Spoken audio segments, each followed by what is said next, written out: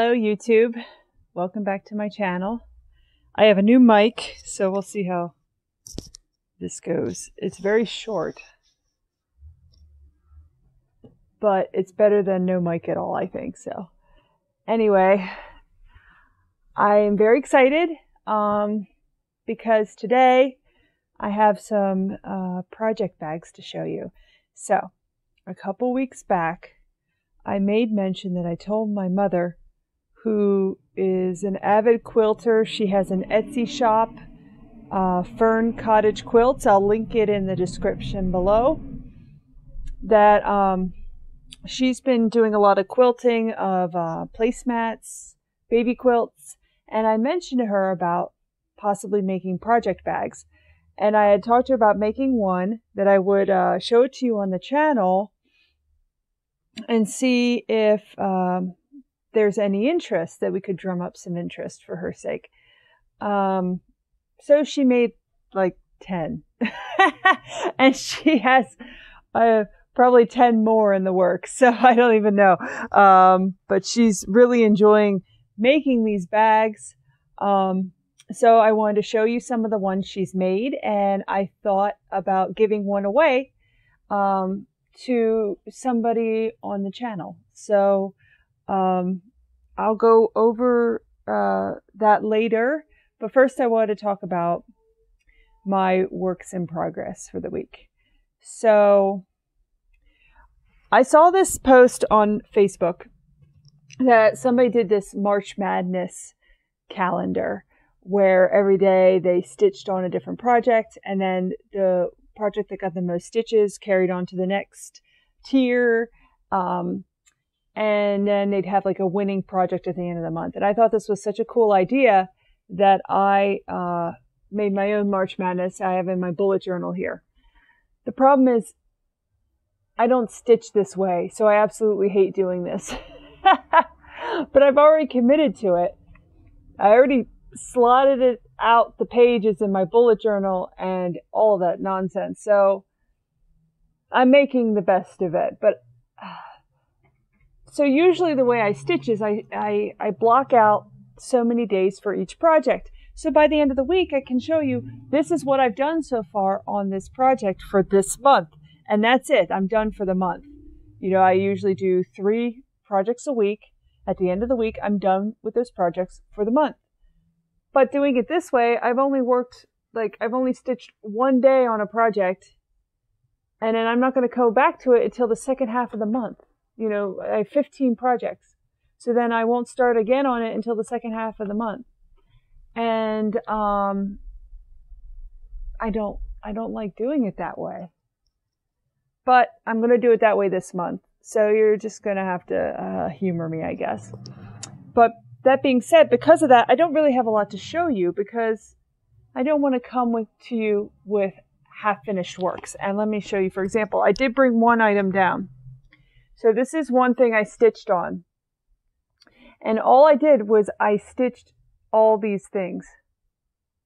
Because there's this giant church here and I want to work on. And so I stitched all this. And my hope is to spend a lot more time on this and work on the lower half of the church. But this is all I've done so far. And that's not a whole lot to show you after a week. So I'm just not going to show you the things I'm working on right now, the little things. But I did spend a lot of time on one whip that I'll share with you now. So I worked on Hello Pumpkin, which is a fall stitch along that was from Caterpillar Cross Stitch company. I don't think it was, I think it might have been 2019. I had participated in the stitch along for their winter tree, which was Hello Deer, because there was a little deer on it. This one is Hello Pumpkin, so it's the fall theme, but I'm stitching it after the fact. So it's not in a stitch along right now. It's just, you know, I just have the whole pattern. But I worked on it a lot last night. I probably did over 500 stitches. And I worked on it a little bit before that, and I don't think I showed you an updated. I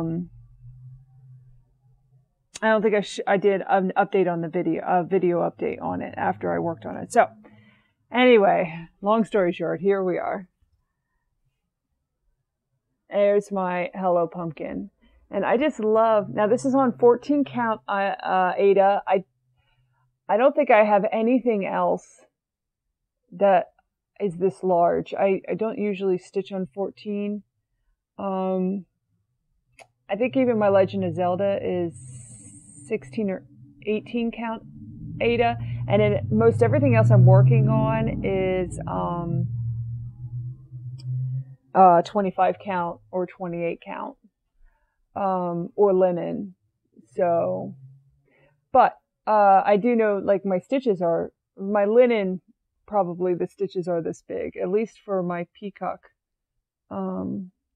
piece. So anyway, it's not that big of a deal, but I'm stitching it on this size because my Hello Deer is this size. And actually, I'll show you that one because that's FFO. So hold on one second. So this is Hello Deer.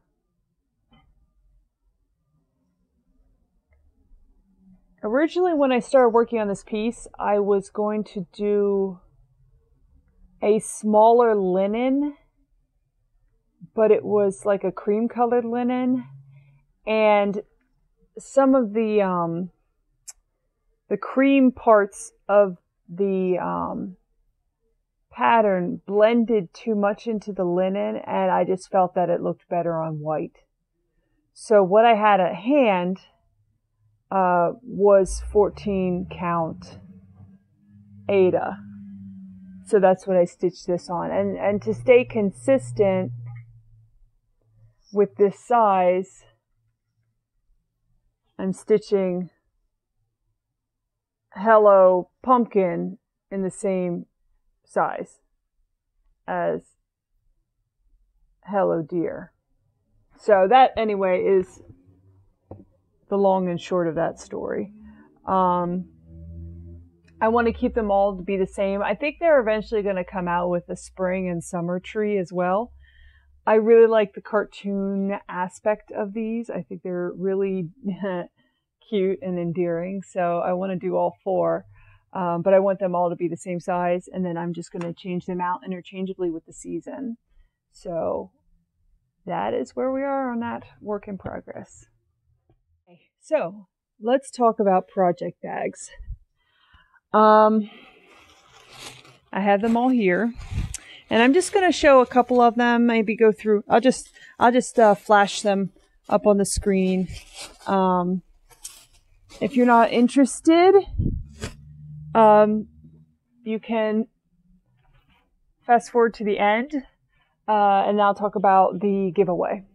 But I think she's done such a great job with these. So there are, okay, we'll just go through them. So here's the first one. It is very cute. Summertime. Has a little beaded bit on the zipper, and then little watermelons in the middle. Now, this is actually a magnet that a lot of these have a magnet in them for anyone who wants to keep their needle minders or their needles with their projects so that they are not sifting around in the project bag trying to find those things. I know a lot of projects, I see a lot of you that use needle minders like to have a needle minder for each project.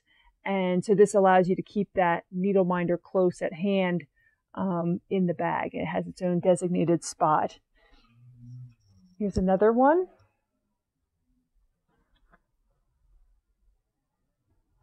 So I think these are just so cute. She did such a great job. And there's the inside. So I'm going to list these on her Etsy store. I have them, by the time this video is up, I'm going to have these all posted today. All these bags. So, for the coffee lovers out there. Isn't that pretty?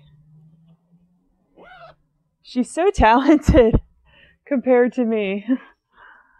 This is one of the earlier ones. I don't think this Apple one has a needle minder. It doesn't have a magnet in it.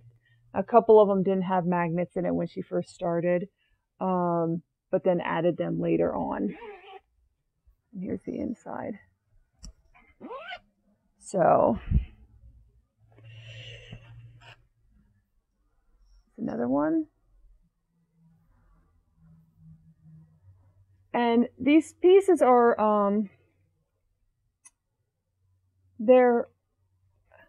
some of them are similar, but they are not alike, not 100% alike.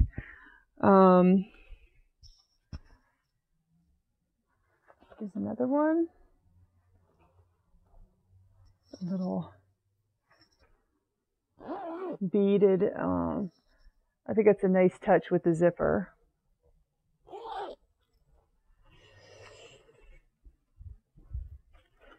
And I'll say, for example, like she made 2 cat ones. So there's a cat in the middle and cat pattern on the back. Same with this one. This one doesn't have a cat pattern on the back. So, and then the cat in the middle is a different cat on each one.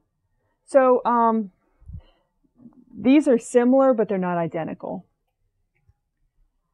And here's the inside. So, what do you think?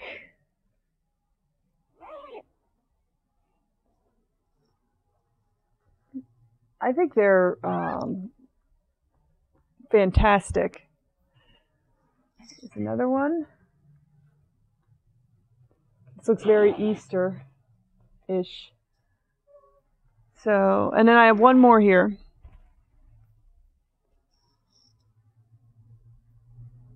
These are really pretty project bags.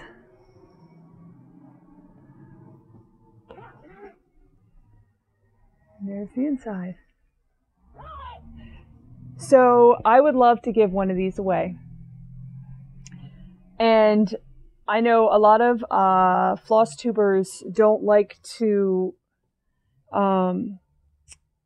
have you mention giveaway in their comments because they want to give their gifts to their subscribers, which is totally fine. And I understand that. But I would love for you to share. I want to try to generate some attention for her Etsy store. So I'd love it if you'd be willing to like the video, comment, share in your social circles.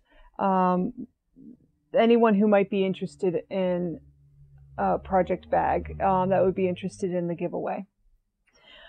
So amongst them, I think I'm going to give away one of the kitty cat bags since we have 2. So I'll give away this one. It has a magnet in for the needle minder magnet. We'll call him Clarence the kitty cat bag. So if you're interested in this project bag, just comment on the video below. Let me know what project you're working on that you want to put in the bag. I'd love to hear about what projects everyone's doing. If there's any kitty cat projects, that would be the perfect bag for a kitty cat project. But any project will do. Just let me know what you're working on. And I'll pick one person out of all the comments next Monday. So we'll go from there. But thank you for watching. And I will see you next Monday on the next FlossTube video. Bye!